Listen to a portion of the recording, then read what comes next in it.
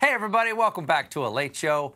My first guest tonight is the wonderful actor, writer, and producer behind the shows like Never Have I Ever, The Mindy Project, and The Office. Please welcome back to A Late Show, Mindy Kaling. Mindy, so lovely to see you. Thank you. It's great to see you virtually. Yeah, I'll take it any way I can. I see most people virtually these days, other than just like my family. That's about it. How is your bubble going? Is it unsympathetic to say I've been having a great bubble? No. The fact that you have a bubble is all you need to say. Everything within the bubble is perfectly fine for that to be good, as long as you are keeping a bubble. My hermetically sealed bubble has been nice, I have to admit. And I understand that it's actually growing, because I got something I rarely get these days, which is some good news, which if you wouldn't mind sharing with our audience, I think they'd be thrilled to find out.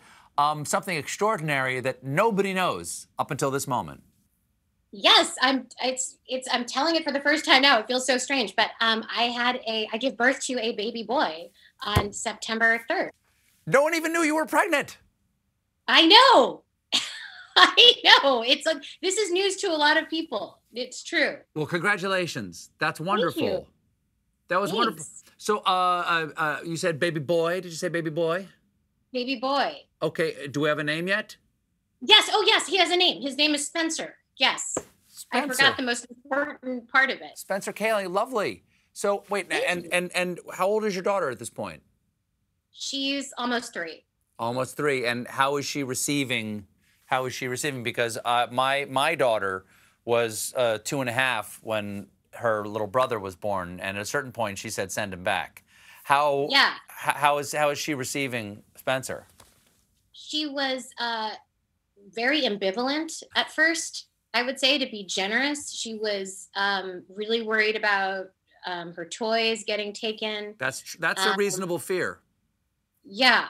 And so that happened. And then I think in her mind, because she's also 2.5, almost 3, she thought that it would be another child that was her same size. But then she was delighted when he arrived home with me at the hospital, and he was just a blob who couldn't take her toys. So she's a huge fan now that she's met him. How did you keep this secret?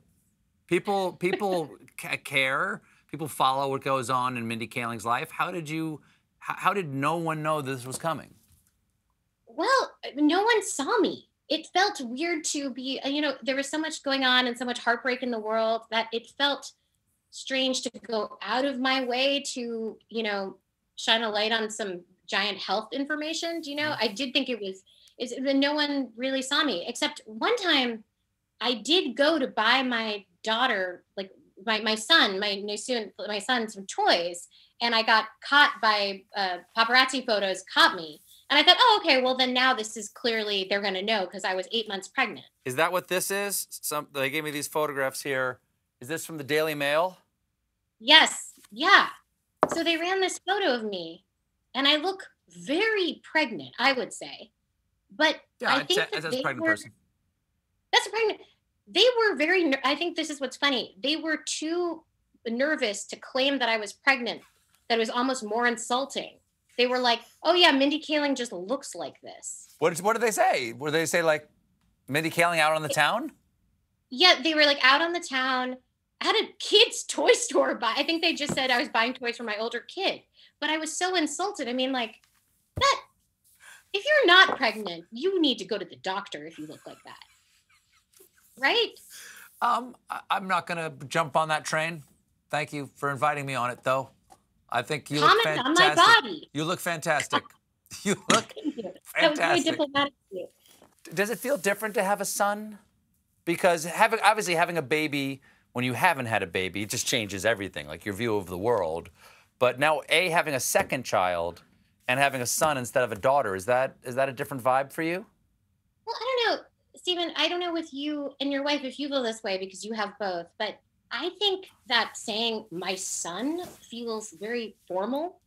It's like, I don't know whether it's because I've seen so many war movies and documentaries, but I don't know, saying like my daughter feels contemporary and of the moment, but saying a son feels so old timey. Like, I just feel like if my daughter were to come home from spring break, I would be like, oh yeah, my daughter just came home from Cancun, but I would be like, my son returned from overseas. I don't know. It feels more formal to me. I don't know why. Sure. I don't know. Having been a son, it feels perfectly natural to me. Just for someone to call you a son. Yeah. Or just to hear the word son. Yeah. But I got to say, this is one plus, is that when they're a little bit older and you talk to them, it's weird to say, now, daughter, that's weird. But to go, listen, son, that has got a real stab to it. Listen, son. It's got punch. That's good. I like that. Now, you've got an essay collection out now. What is the name of this essay collection? Nothing Like I Imagined, except for sometimes. Except for sometimes. In it, you write that raising your daughter made you more connected to your Hindu faith. Were you raised with sort of the ceremonies of the Hindu calendar? Not at all, really. So I was born here, and I'm Indian American, and my parents met in Africa. So like we weren't raised with and they're from completely different parts of India, speak different languages, and so we weren't really raised with a lot of religion. But one thing I write about in my book is I talk about my faith and how, my mother passed away, and that actually triggered me thinking about my faith in any way. And then when I had my daughter, we had to go through the ceremony called a Mundan, which is a Hindu ceremony, which is when you shave your child's hair within the first year of their life. Because and why do you do that? You do that because for Hindus, the hair that you're born with belongs to your past life. Wow. So, and my daughter was born with a lot of hair, so she had a lot of her past life with her. So we had to shave it, and this is what was tricky. You have to do it in the first year, or then you have to wait till her third year. And I thought when she's 3 years old, I think it'll be a little bit more traumatizing for me for her to be bald. Yeah. So I decided to do it when she was 10 months old. And I was like, oh, this will be great. It was nothing like, it's not like a bris or something where I'll be like cutting skin. Sure. But the way she reacted to it was like it was 10 times worse than a circumcision. Like, oh my gosh. So she hated it so much. She did not want to let go of the past life. She did not want to let go to her past life. She must have had a really good ride last time around. Yeah, she must have. But anyway. Now, you had this ceremony, right? I had the ceremony myself.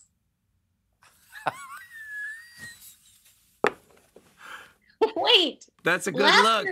That's a good look. I think it's a bad sign when the host laughs at a proceeding showing a photo. It's adorable. Thank you. You're welcome. So anyway, thank you for being adorable. But I felt like, I don't know if you feel this way when you go through, doing ceremonies in your faith, but sure. It made me think about my mother, and in fact, because she had done that to me. And so, like raising kids, I was just I'm triggered constantly by memories of my childhood, and that made me feel really connected with her because she was the one that decided I should get a Mundan as a baby. Absolutely. I mean, there's so many different.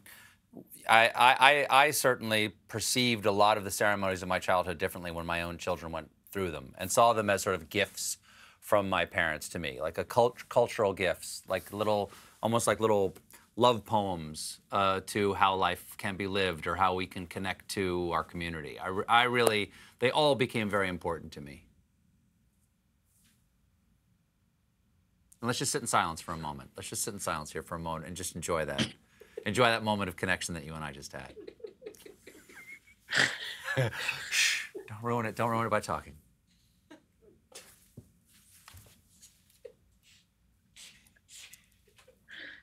BJ Novak is, we're back. We're our continuing coverage of Mindy Kaling. I want to warn our affiliates. BJ Novak is godfather to both of your kids. Now, traditionally, the godfather plays a role in spiritual development and education of the child. Is he pitching in for, was he at the Mundan? He was at the Mundan, but nothing more than that. No, it's hard because, the concept of a godfather is a Christian thing. Oh, yeah, I was going to say, yeah. It's a Christian thing. So I think it's as you described it. And so he's Jewish. My kids are Hindu. And so maybe he was not the right person to pick, actually. Mindy, lovely to see you again. Nice to see you. Thank you for having me. Thanks for sharing my news. And thank you for sharing the news. We're honored to inform the world here on The Late Show. Well, her essay collection, Nothing Like I Imagined, Except for Sometimes, is available now on Amazon. Mindy Kaling, everybody. We'll be right back with former CIA Director John Brennan. It's a natural match. You, John Brennan, perfect.